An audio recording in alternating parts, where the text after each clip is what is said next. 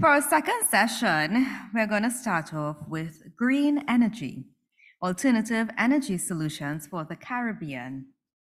And for our first presentation, we are going to have Thiago Rodriguez and Pildalma Martins, co-founders of Samanova, and this will be a virtual presentation. Thiago Rodriguez is the co-founder of Samanova, a technology whiz since a very young age. Mr. Rodriguez knew at that age that technology would play a major role in his life. For the past 26 years, after graduating from computer sciences, he went into a corporate career advising multinational organizations in their technological digital transformation, energy, oil and gas industries. Distribution network is his biggest specialty. Mr. Rodriguez has joined Upturn Funds to create in New York Samanova Corp, the first low-carbon power and crypto partnership with the objective to bring active crypto mining as a force to help in reducing human carbon print worldwide. Ms. Pildalma Martins, co-founder of Samanova. Ms. Martins started her professional life as a civil engineer graduating in 2012.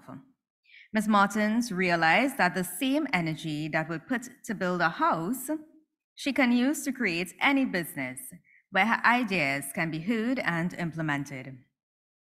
The opportunity came when she decided to partner with Mr. Rodriguez and develop the strategy to take the company to New York with Upturn Funds and partners to create Samanova. No problem. Ms. Rodriguez resides in Brazil. And to do the introduction for green energy, please put your hands together for Mr. Rafael De Angelis.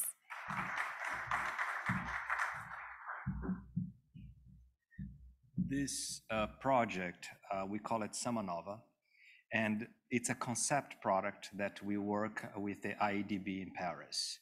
The idea here is 60% of the world energy is actually lost every 24 hours. Most people don't know this, but the same energy that you produce during the day is not the same energy that is consumed during the night. And the UN agency came to us and said, you know, we don't know how to handle this because we have this big problem with all those ministries calling us and asking us for solution for blockchain technology. And we identified this group in Brazil as a startup, okay, but it's something that I must share to you guys of what's coming to you. Blockchain is scheduled to become the dominant technology for the banking industry. JP Morgan Chase just announced that they are converting their system into blockchain technology. Why do they adopt blockchain in such high rate? Because with blockchain, my auditing costs and transaction verification goes to zero. Because I can actually, through my own system, not really zero, I'm paying out people to constantly verify the transaction at a fraction of the cost of having staff doing this for me. So we know the blockchain is the future. And we expected in 10 years blockchain to be dominating almost every area of human interaction.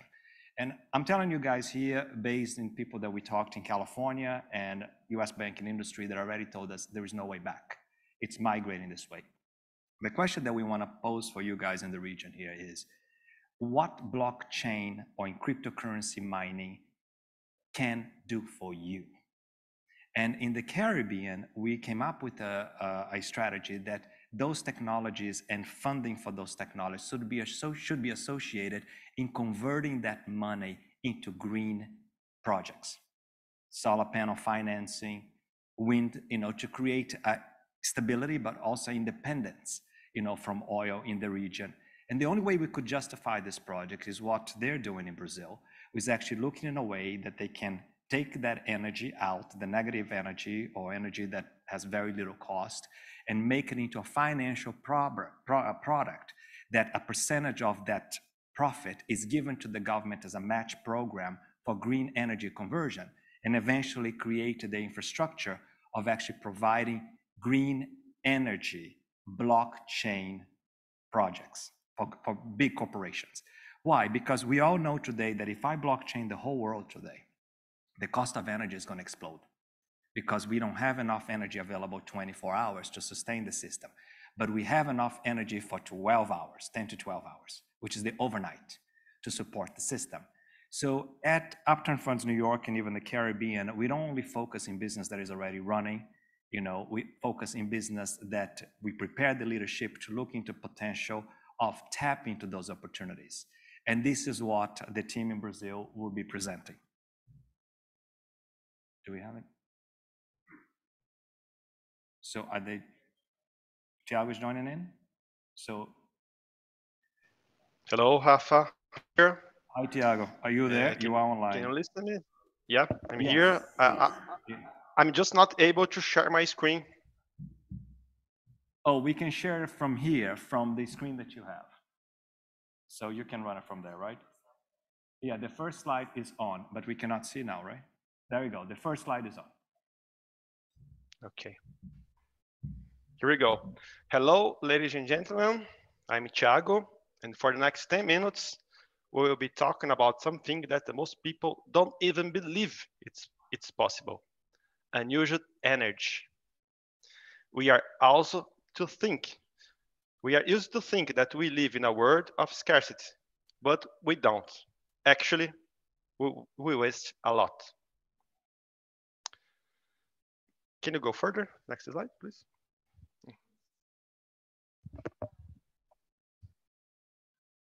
Just a second, please. I think I'm facing an audio issue.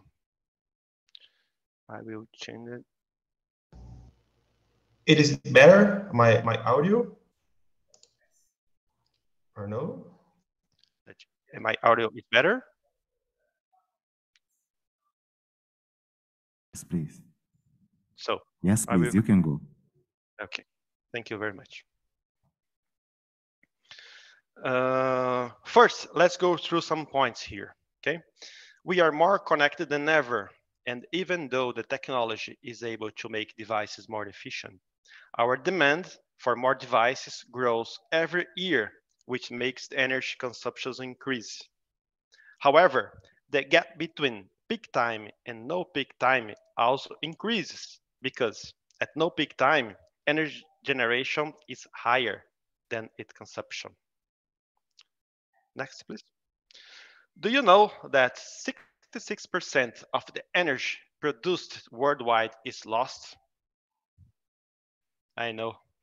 It's hard to believe it. But we lose some energy to produce it, some on transmission, but we also lose at no peak time because we are not able to use it. And that's our focus here today. Next, please. Our challenges. As I just said, we lose a lot of energy at no peak time. There are a lot of barriers and general issues in the transmission model. How to deliver all those energy? When you think about the no peak time, we can have a productivity gap. Some power plants around the world turn off energy productions and don't run full capacity all the time. They do it because there aren't enough batteries to store all this energy. The energy dilemma is use it or lose it. It's so challenging to store it. So here we have some opportunities. We can convert no peak time energy loss into a tradable digital access and destinate the profits to expand renewable energy. Wouldn't it be great? We are not thinking here about competing with people and use energy that some people are struggling to receive.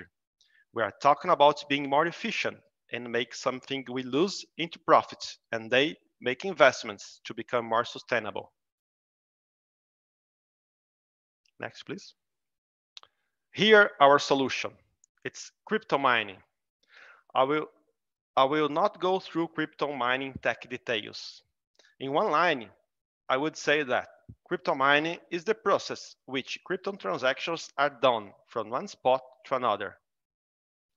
It is the same process run by central banks with fiduciary money when you pay a bill or transfer money to someone. Next, please. We choose Bitcoin mining, but why? Why we choose Bitcoin mining in this case? Because it's the only digital asset backed by energy scarcity. It's likely compared to gold, as it gets harder and harder to find. And there will be only 21 million Bitcoins out there. It's another point important is it's easy to automate the mining power scale according to the energy consumptions and at peak and no peak time. But attention, the main point here is we can turn on and turn off the machine as energy is consumed by population. We are not competing for energy. It's very important. Another positive impact here is we can converting energy waste into Bitcoin assets. After we have Bitcoin in the pocket, we can also use the robots for trading automation. Next, please. I will show you the overall idea of how we do it, but of course, to go on details, it would take a long time. So, if you are interested, let me know, and we can arrange a meeting as soon as possible. As common and very much used in the tech world, our project is modular, using the container idea. We can grow and shrink modularly. Next, please. Here we have a case of study we've made for Paraguay.